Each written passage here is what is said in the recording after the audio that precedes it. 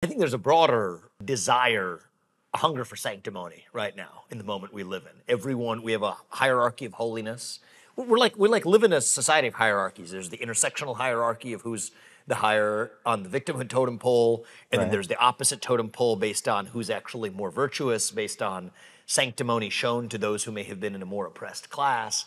And that's just a weird thing going on in our culture more broadly, where people are so eager to be offended that they even lose their anchoring to what they're actually offended about in the first place. It's more the emotion and the serotonin hit that people want to experience from experiencing offense in the same way that someone used to get a serotonin hit from experiencing joy. And so it's almost like a form of self-indulgence that I think is going on. Anybody who's viewing me as oppressed in any way, I think like my first sentiment is like, you got it all wrong. Like, trust me, I'm good.